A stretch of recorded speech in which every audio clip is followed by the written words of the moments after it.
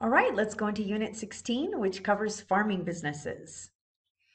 Now, this is the only unit that we have that's dedicated to a specific activity because there's lots of special rules that apply to farmers specifically. And as I've mentioned in earlier webinars, it's a hit or miss thing whether or not the IRS is going to test you on farmers.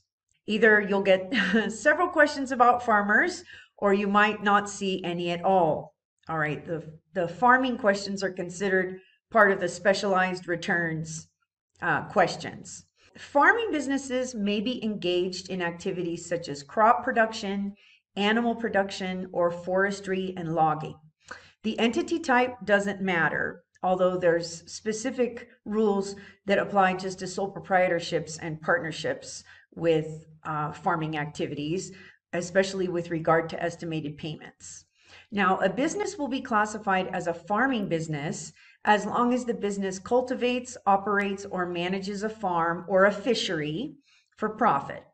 Now, there are many types of activities that qualify as farms, and I know that some of you have done farming returns, and maybe some of you have never done a farming return at all.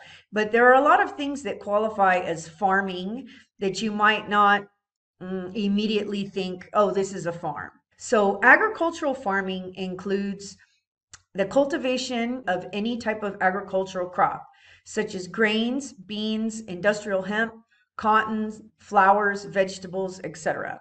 So it doesn't have to be food. So it doesn't have to be food for human consumption.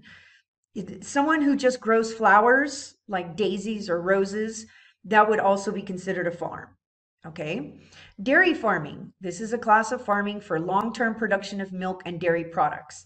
So it can be a farm with dairy cows. It can also be a dairy where it's goats and they're milking the goats, selling goat's milk or creating cheese with that milk.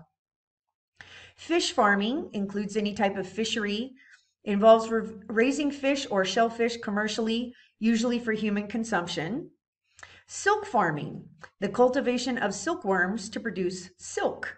So if you are breeding insects, then that can qualify as a farm as well. Fur farming, this is a business that breeds and raises fur-bearing animals for their pelts. Like if it's a farmer that's breeding like mink or some other fur-bearing animal, and those animals are going to be used for their pelts, then that's also classified as a farming business. And then apiculture, which is beekeeping. So if it's a business that raises bees to collect the products that the hive produces, like honey or beeswax, that's also a farm. And this has its own business code, apiculture. There's a lot of things that qualify as farms that you might not immediately think, oh, this is a farm, like the silk farming, where we're breeding silkworms, which is an insect, in order to produce silk. That's also a farm. Okay. Now, a farming or fishing business operating as a sole proprietorship reports income and loss on Schedule F, profit or loss from farming. So it's almost like a Schedule C, but the expense categories are different. And then a farming or fishing business can also be a partnership or a corporation as well. Okay. Those are all farming businesses if they do an activity like one of these here, and they're doing it in order to generate a profit.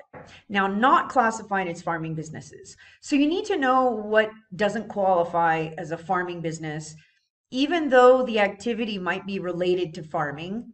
These businesses specifically do not qualify as farms. If it's a veterinary business, if it's a business that only supplies farm labor or farming equipment.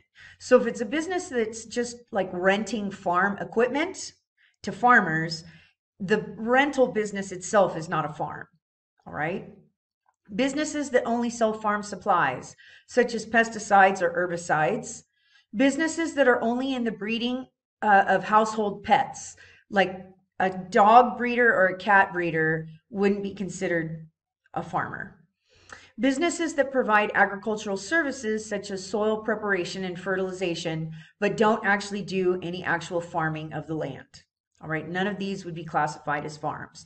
And I think you have to remember the cat and dog breeding 1. The IRS has asked about that before. So if it's just a pet breeder, then that's not a farmer. Not classified as farming income. Certain types of income associated with farming businesses are not classified as farm income.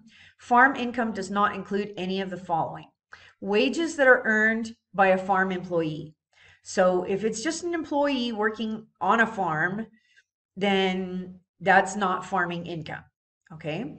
Income received under a contract for grain harvesting with workers and machines furnished by the taxpayer. Gains received from the sale of farmland and depreciable farm equipment. Gains from the sale of securities, regardless of who owns the securities, right? So if it's a farmer, legitimately a farmer, and the farmer owns stock and sells that stock, then the gains from the sale of the stock is never going to be, it's never going to be classified as farming income. All right. And that's regardless of whether it's a sole proprietorship or a partnership or a corporation. Passive rental income received from the rental of farmland where the owner of the land does not materially participate. And land can be rented just like buildings can be rented. That's considered passive activity income, but there's special rules when it comes to farmers, and there's also special forms that landowners use when it's a farmland rental. And I'm going to give you examples in this webinar because sometimes the IRS will ask about that too, the rental of farmland. All right, farming rents. So if a farmer rents his farmland for someone else to use, the revenue generated is generally classified as rental income and not farming income. And it's passive rental income generally, which means it's not subject to self-employment tax, which is a benefit, right? If it's farming income that's listed on the Schedule F, then it's going to be subject to self-employment tax. But then again, if you have losses, then those losses are not going to be limited like they would be with passive rental activities. So there's pluses and minuses there. Now, this also applies to crop shares when a tenant farmer pays a proportion of the crop harvest proceeds to the landowner for the use of his farmland. And I have to discuss this because the IRS has asked specifically about this form, all right, which is the form 4835.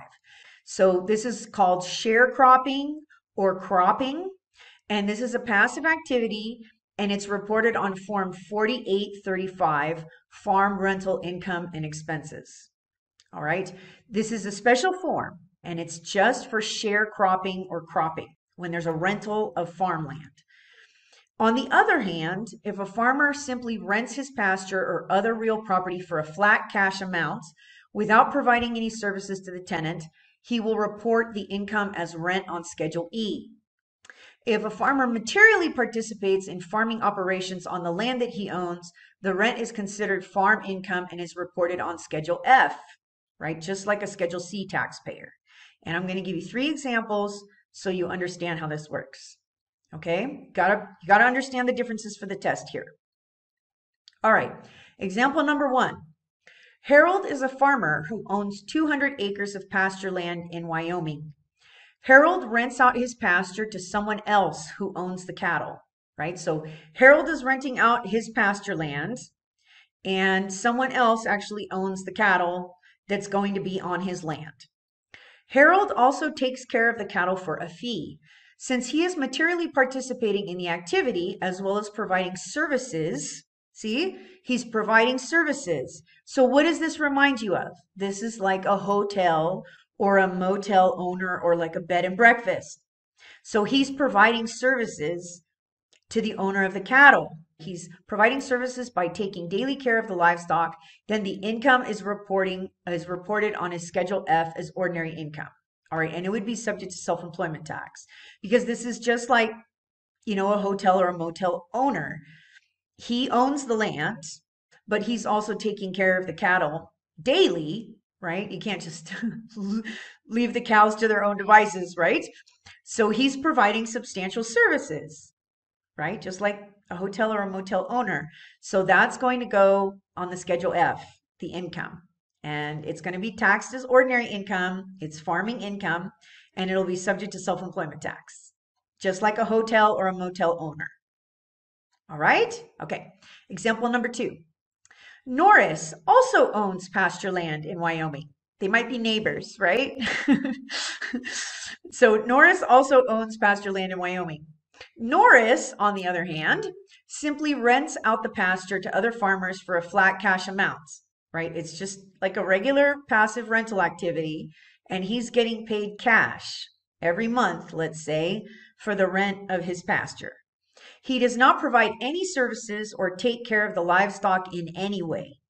Norris would report the income as rental income on Schedule E, which is basically the same treatment that if it was a residential rental with month-to-month tenants. Same treatment. The income would be passive activity income and not subject to self-employment tax. Okay? Okay. Okay, example number 3. This is the third scenario. Anna owns a 90-acre farm in Montana. She generally rents out her land to a tenant farmer and does not do any of the planting herself. So she owns the land and she's renting out the land to a tenant farmer. The tenant farmer is the sharecropper. Anna rents the land to a sharecropper who grows organic beets. Anna's contract with the tenant farmer requires the sharecropper pay 25% of the crops harvested. So this would be typical. She's not actually working the land, and the tenant farmer doesn't pay her cash. He's paying a portion of the crop. That's sharecropping. So Anna reports her share of the income from the crops on Form 4835. So she's not going to use Schedule E in this case. There's a special form that's just for sharecropping activities. And the income is still passive, not subject to self-employment tax, because she's not actually working the land. So she's going to report the income from the sharecropping activity on a special form 4835, which is going to be attached to her form 1040. She doesn't file a Schedule F. Now, Anna's tenant farmer, who's the sharecropper, would be required to report his income on the Schedule F as regular farming income subject to self-employment tax. So the tenant farmer is the one who actually has farming income. And the tenant farmer would report his income and loss on Schedule F. And then basically he's renting the farmland just like someone would rent an office for their regular business, right? Right. So the tenant farmer files a Schedule F and Anna files a Form 4835 to report her income from the sharecropping activity. And it's considered passive income to her, not subject to self-employment tax. All right, because it's a rental income, but it's a sharecrop rental, different form. Okay? Okay. All right, estimated taxes for farmers. We've already discussed this a little bit in the earlier webinars, but I want you to memorize this for the test, that when it's a farmer and at least 2/3 of their gross income comes from a qualified farming activity, that they don't have to make estimated payments like other self-employed people. They're allowed to make just one estimated payment, and that's it.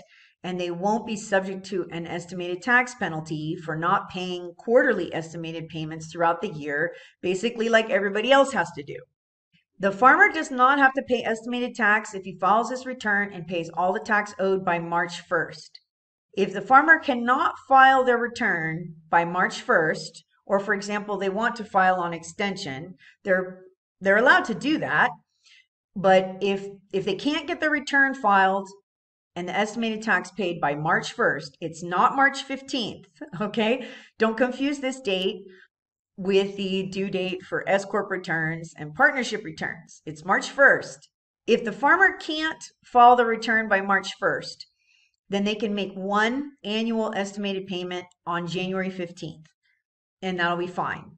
And then they can file their tax return basically later on in the year. You know, if they file an extension, then they could presumably file as late as October 15th. As long as they make this annual estimated payment by January 15th, then they won't be subject to an estimated tax penalty. But this only applies if the farmer's income, if at least 2/3 of their income comes from a qualified farming activity. Okay? Okay. All right. Now, let's talk about income averaging. Income averaging is just for farmers. Farmers are the only ones that get to do this. And there's a special schedule just for income averaging for farmers. It's Schedule J. All right. Now, those of you who do farming returns, then you've probably seen this schedule before, but a lot of preparers have never seen this schedule, Schedule J. So self-employed farmers are allowed to average their farming income. Nobody else gets to do this.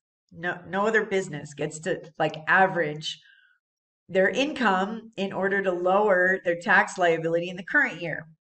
Okay, just farmers and fishermen. They're allowed to average their income by using income tax rates from the 3 prior years. These are called base years. And then the farm income averaging allows farmers to lower their tax liability when their income varies greatly from one year to the next. All right, I think you need to know this schedule. Schedule J, it's just for farmers.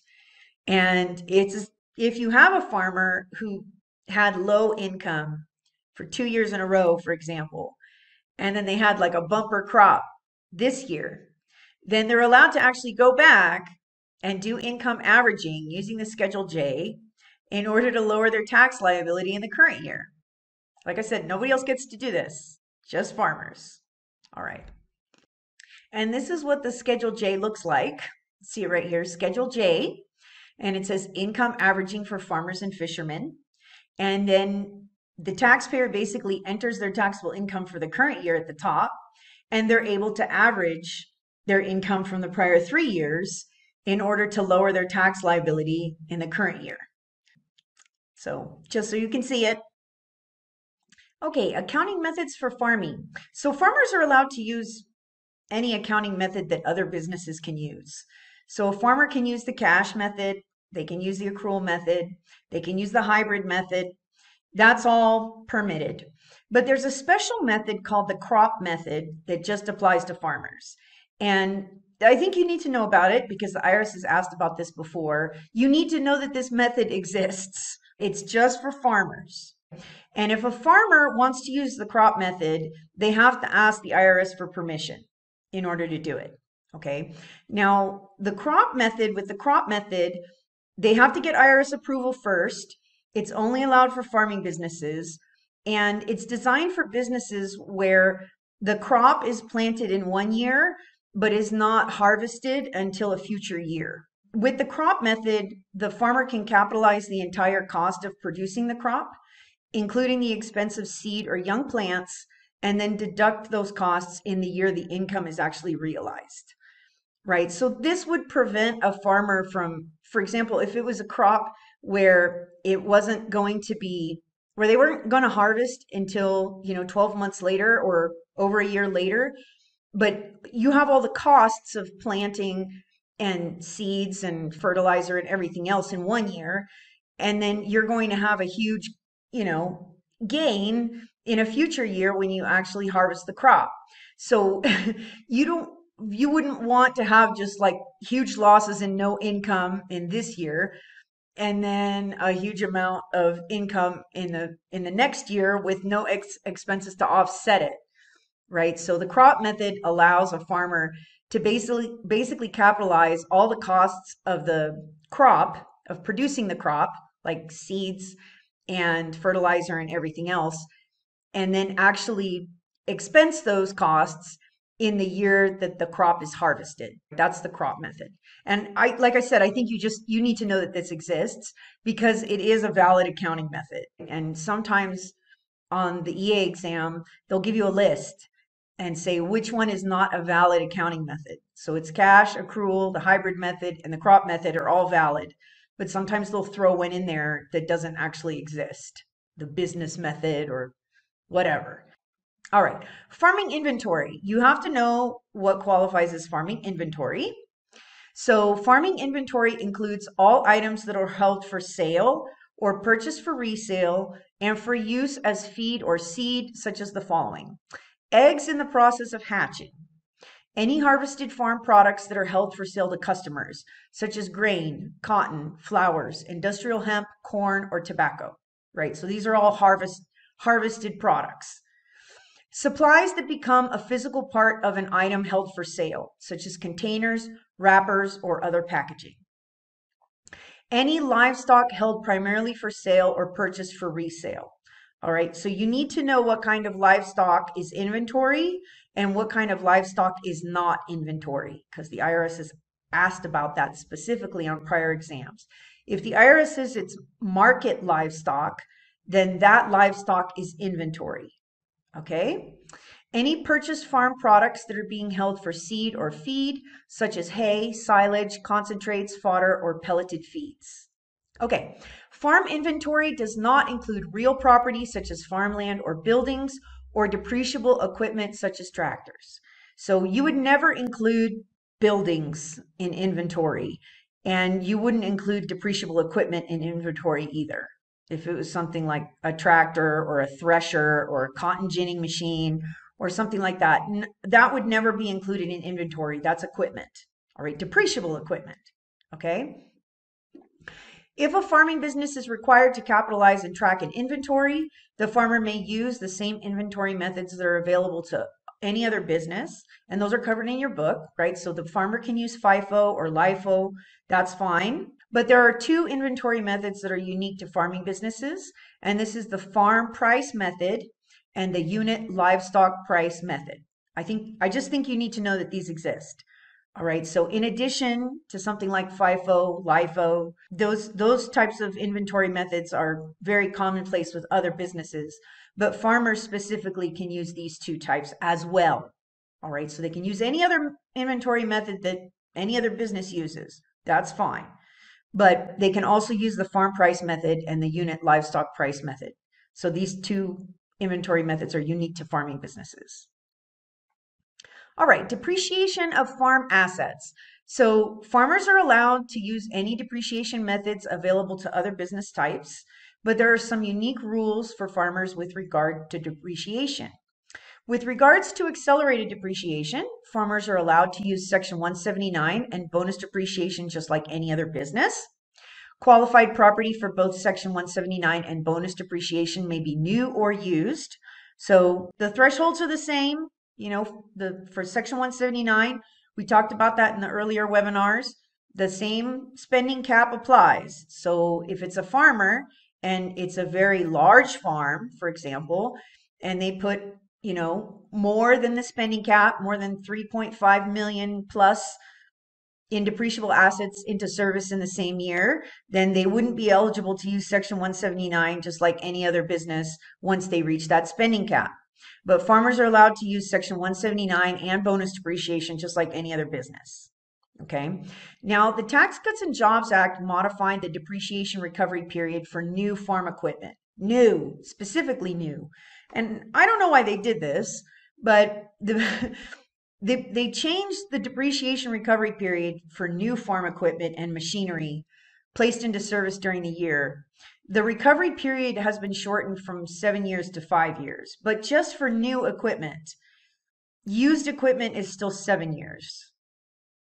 And I don't know why Congress did this, but they did. And there's additional footnotes in your book if you want to read about it. But if it's specifically new farm equipment and it's machinery, then it has a depreciation period of 5 years. But if a farmer buys used machinery, then it's a 7-year depreciation period under makers. Farmers may use the 200% declining balance method for makers depreciation for farming assets, right? So they can use the 200% declining balance method for farming assets. In prior years, most farming property was depreciated using the 150% declining balance method. But if a farmer wants to use straight line, they can. And then if they qualify for bonus or Section 179, they can take accelerated depreciation too. Farmers have more options now in order to basically get their depreciation number exactly where they want it. Because they can choose to use the 200% declining balance method, they can choose to use straight line, they can choose to use accelerated depreciation. So you can kind of manipulate the numbers on the return if the farmer purchased assets and basically decide how much depreciation you want to take on each particular asset, basically to get your taxable income exactly where you want it. All right? Okay. And this is assuming that the farmer purchased assets that were eligible for depreciation, right? Okay. Qualifying depreciable property for farming businesses. It's basically the same as other businesses, but you have to remember, as I mentioned about the livestock, that if it's market livestock, it's inventory. But if it's livestock held for draft, breeding, or dairy purposes, then it's treated as an asset instead of inventory. Okay, so draft means like a draft horse, a horse that you're using on the farm. Okay, breeding means it's an animal that you're retaining for breeding, like a prize bull that you're using for insemination, or like a stallion that's used for breeding. That would be livestock that was held for breeding. The farmer is keeping it. Okay, the farmer is keeping it. And then livestock that's held for dairy purposes. Like I said, this would be like cows that were being, used on the farm for the production of milk. That's not market livestock. Okay, these are assets. And they're eligible for Section 179. They're eligible for bonus. And they can also be depreciated using those other methods, this type of livestock. Okay. And then single purpose agricultural or horticultural structures. The IRS has asked about this before. So you have to know what a single purpose agricultural or horticultural structure is. This is a structure that is technically real property, right? It's attached to the land. Nobody's moving it. It's got a foundation, probably, and it's a structure, right? But it's not treated as real estate under the code if it just has a single purpose. So this would be something like a milking parlor, a piggery, and a greenhouse. And then, of course, that non-residential improvement property and the fruit and nut bearing trees and qualified improvement property would also qualify for Section 179 and bonus, just like it would for any other business. But I want you to understand the single purpose thing. All right? Okay. So the IRS position is basically that if you're going to treat an asset like a single purpose agricultural or horticultural structure, that means that it's going to be eligible for Section 179 or bonus, which means you could expense that cost right away, right? And something like a grain silo where it's just used to hold grain, those are really expensive. I looked up the price this year and they're like 300,000 bucks. Like 300,000 bucks, 400,000 bucks for a grain silo. So this would be a huge expense if you were taking it under Section 179 or bonus, if you were taking accelerated depreciation on one of these items, right? They're pricey. So even though it's permanently attached to the land, these structures are not treated as real property, real estate. They're not treated as real property, even though they might have a foundation and everything, all right, and a door and all of that. Okay, the IRS is really serious about what qualifies as a single purpose structure. Single purpose structures have a 10-year class life under makers. It's 10-year property, right? So they're eligible for Section 179 and bonus depreciation, but it genuinely has to be single purpose. This is from an example on the IRS website. So if you have a greenhouse and it's only used to grow plants, then that's single purpose. And if it costs, $1 million, that greenhouse, then the farmer could expense that using Section 179 or bonus depreciation, and that's fine. But if the farmer puts a cash register or a sales kiosk inside the greenhouse so that the farmer can sell plants in addition to growing them there, then the greenhouse is no longer single purpose property. And then it has to be treated as real estate. Okay, so you can't do that. It has to be single purpose, which means if it's a greenhouse to grow plants, then the only thing that you can do inside that greenhouse is grow plants. Stick a cash register in one corner, and all of a sudden, it's not a single purpose structure anymore, and now it's real estate. All right, so you got to be careful. Disposition of farm assets. Income reported on Schedule F does not include gains or losses from the sale or disposition of the following assets: farmland, depreciable farm equipment, barns, stables, and other types of farm buildings, livestock held for draft, breeding, sport, or dairy purposes, right? So remember the draft, breeding, sport, or dairy purposes. Those are assets. If it's market livestock, then it's inventory. And the sale of inventory is just ordinary income, just like it would be to any other business. All right. But if it's livestock that's held for draft, breeding, sport, or dairy purposes, and you're depreciating those animals as assets, then the disposition of those assets goes on Form 4797. All right, so the sale of these assets is reported on Form 4797, sales of business property, and may result in ordinary or capital gains or losses. And it's better to have this treatment. Who wouldn't want a capital gain rather than an ordinary gain? It's better to have capital gains. They're taxed at a lower tax rate. So why wouldn't you want to have capital gain? So if you have the opportunity to treat these assets as assets, then you should.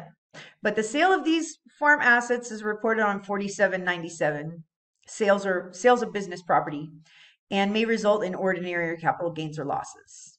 Okay, postponing gain due to weather conditions.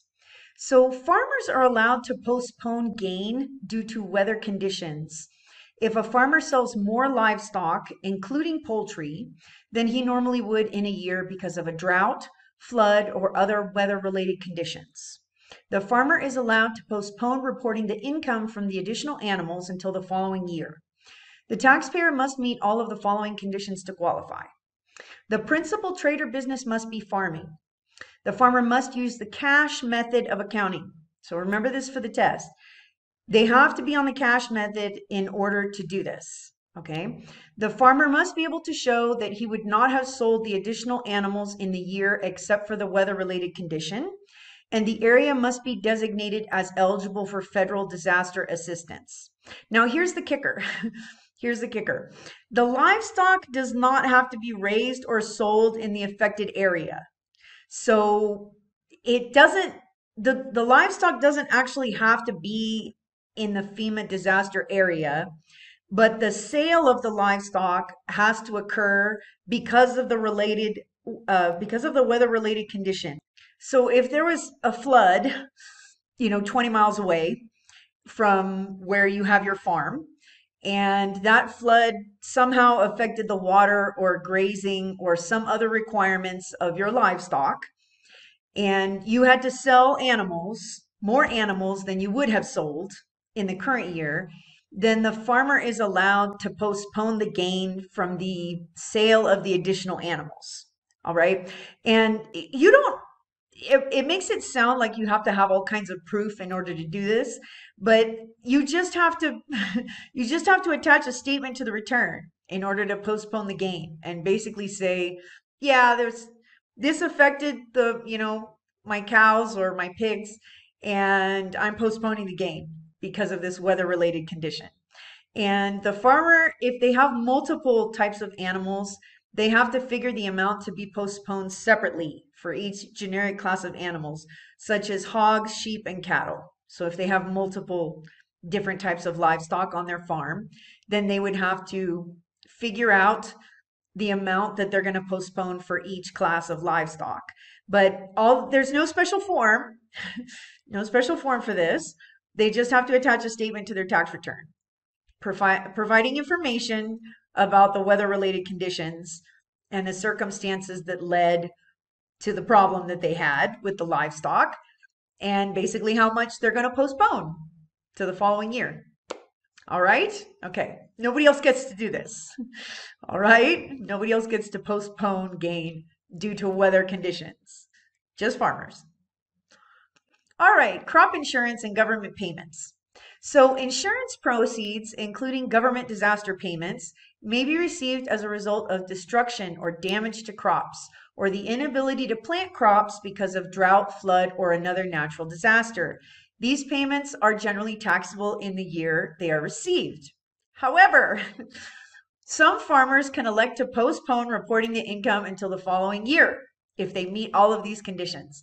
The farming business must use the cash method of accounting. Again, all right, so if they're on accrual, they can't do this, all right? It has to be the cash method.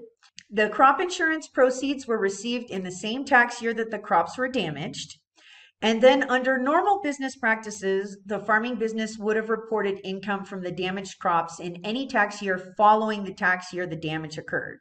So let's say you planted a crop of soybeans and you would have harvested them in the following year, but they were destroyed by a flood or some other kind of natural disaster in the current year, and you received a crop insurance payment. The farmer can delay reporting the income from that crop insurance payment to the following year, assuming they would have actually harvested that crop in the following year as well.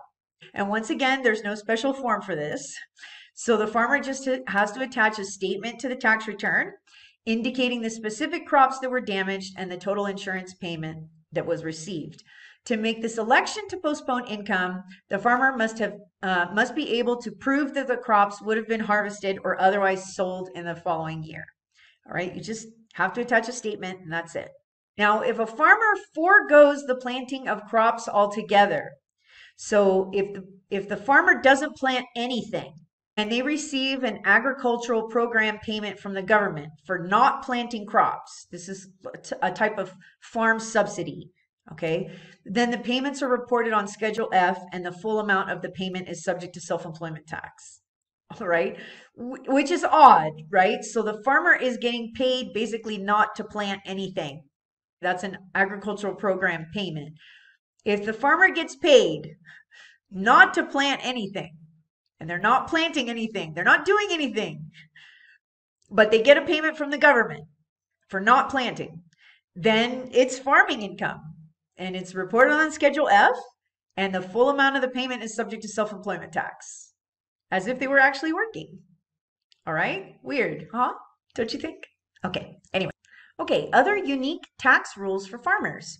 So there are some special rules that are unique to farming businesses, other special rules. Now, one of the special rules that applies to farmers is if they have car and truck expenses for the use of a vehicle, they can claim 75% of the use of a car or a light truck as business use without any records. They don't need to keep a mileage log if the vehicle is used most of the day in a farming business. Crazy, right? So they don't have to keep a mileage log. They're able to claim 75% of the use of a car or a light truck as business use without any records. No mileage log for farmers. They don't have to. Of course they can, especially if they want to take 100%, right? If it's a truck that's only used on the farm, then maybe they should get a mileage log. But they can claim 75% of the use of a car or a light truck without a mileage log. They don't need to have one. Soil conservation. Farmers can choose to deduct as a business expense land-related expenses for soil or water conservation or for the prevention of erosion. These examples include leveling, eradication of brush, removal of trees, or planting of windbreaks. Although farmland itself is not depreciable, land conservation expenses or other costs to improve the land for farming or growing crops are deductible as business expenses. For most other businesses, these types of land improvements would be considered non-deductible capital expenses and would have to be added to the basis of the land. All right. We've spent several webinars talking about how you can't deduct the cost of removing tree stumps or destroying an existing foundation or, any kind of land improvements where it's leveling or adding soil or anything else like that. Generally, those costs have to be added to the basis of the land and they increase the basis of the land and those costs can't be taken as a current business expense. But with farmers, if it's farmland, they're allowed to deduct these costs as a business expense. They're allowed to deduct these costs as a business expense. And nobody else gets to do this. All right. So if they eradicate brush or remove stumps, or if they plant windbreaks, like a row of trees is a windbreak, or if they level the land, like add more soil, or all of that is deductible as a business expense, even though it's land. All right, farmers get to do this. They get to deduct soil conservation expenses as an immediate business expense. Okay, excise tax credits. Farmers may be eligible to claim a credit or a refund of federal excise taxes on fuel used on the farm. All right, so unique rules just for farmers. There's a lot of them. This isn't all of them. There's many. So if you want to get into this type of business and have farmers in your client base, then it's good to do a little research in this regard. There's several programs out there just for farm accounting where you can take classes just on farm accounting and learn about all these special rules that apply to farmers. So it's kind of a unique industry, and there's a lot of special rules that apply to them. All right? Okay. Okay, next unit is going to be Unit 17, which is nonprofit organizations.